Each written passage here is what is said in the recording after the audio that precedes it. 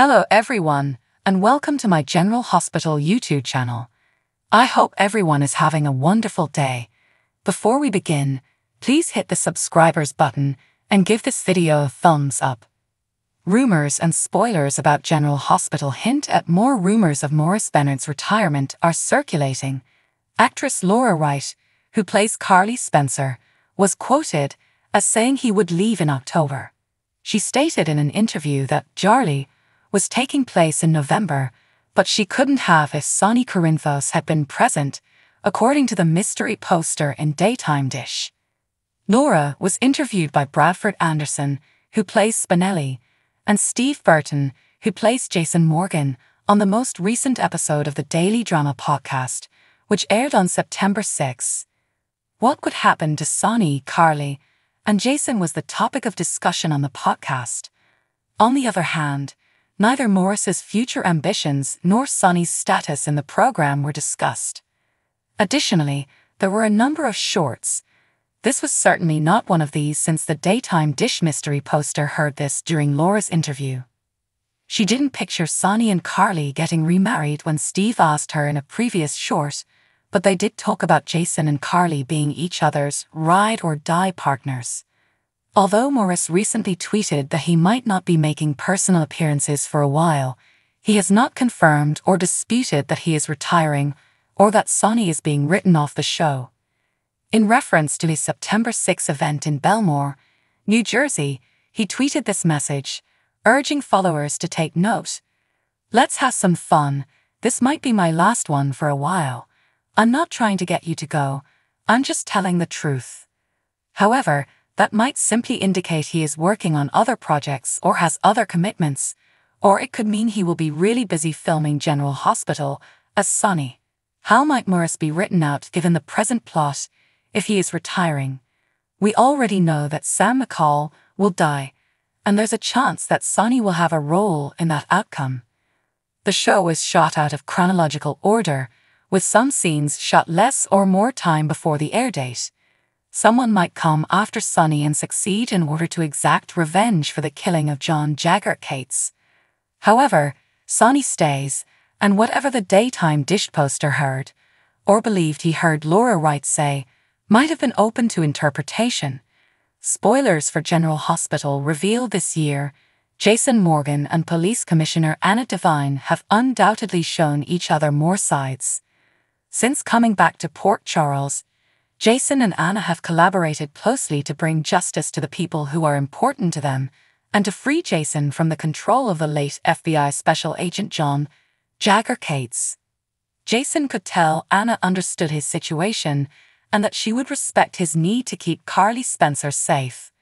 She had the option to turn on him and defeat Carly, but she chose not to. In a similar vein, Jason was gracious enough to allow Anna to express her affections for Valentin Cassadine, despite the fact that doing so would have put his relationship with Cates in jeopardy. We're starting to wonder what kind of alliance, or more, might be brewing as this pair cooperates more than opposes one another. Anna grows more fond of Jason the more she gets to know him in a manner like to that of her daughter. Anna has never been particularly hostile toward Jason. Nonetheless, her regard for him was not as strong as it is now. Naturally, she still finds his purported job offensive, but she has previously found faults in a lot of individuals, including her most recent suitor, Valentin. In addition, she was rather impressed with his recent action of notifying the police after discovering a crime scene. Up until this year, Anna has also always held a special spot in her heart for Sonny Corinthos. Abruptly turning against him and not wavering in her determination to obey the text of the law. Anna can no longer ignore Sonny's wrongdoings because of her daughter's love for him, which she kind of absorbed and then blindly followed. Nevertheless, Anna is beginning to see that Jason and Sonny are not as symbiotic as she had previously believed. Is it possible for Jason and Anna to go past their individual career interests and view each other differently? A rebirth of Carly and Jason's romance is unlikely given that Carly was briefly courted by WSB agent Jack Brennan and is currently getting swept up into a phony relationship by Sonny. Jason Morgan gets a new mission, Jocelyn Jacks pays him a contentious visit, and Sasha Gilmore receives a surprise. Following Violet Finn's astute inquiries about becoming a mother, Brooke Lynn Quartermaine Chase is speaking with her mother, Lois Serralo.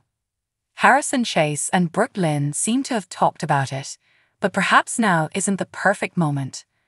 As their heart-to-heart conversation continues, Lois and Brooke Lynn acknowledge that adding a baby to the mix is simply too much. Currently, a large number of kids reside in the Quartermaine estate, including the toddler ace Prince Cassadine. Until Laura and Kevin Collins return from their hunt for Lucky Spencer, he stays with Tracy Quartermaine. While all is going on, Sasha and Cody Bell are outside. She asks Cody if he's ready for something thrilling and enjoyable because she has a surprise for him. His expression says it all. He's staring at her, waiting to hear what she has to say. Naturally, there's a chance, albeit slim, that Sasha has offered to look for Ace while Tracy takes a break. However, is there a small pony in the Quartermaine stables somewhere? Ace is not even tall enough to mount a goat. She's probably talking about something completely different. When Jocelyn went to see her brother, Michael Corinthos, she didn't anticipate such a combative visit.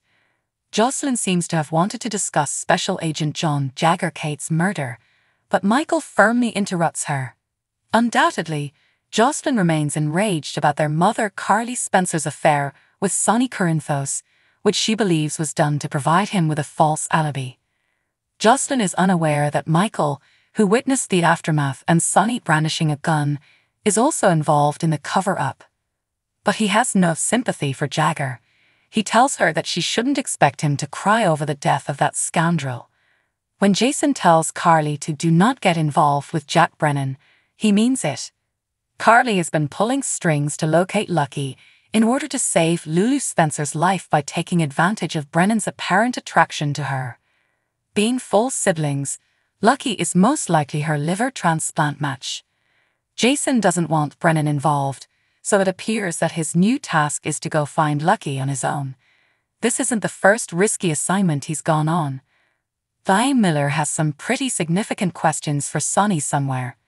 She informs him that she's curious about what he plans to do. Could she be attempting to shield her legal partner and best friend, Alexis Davis, from charges related to Kate's murder?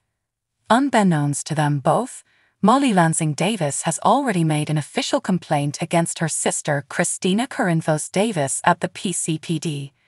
This, following a heated dispute with Alexis in the PCPD interrogation room. So what do you guys think about this update? Let me know in the comments below. And if you like my videos, please press like and subscribe for more. I'll see you guys next time.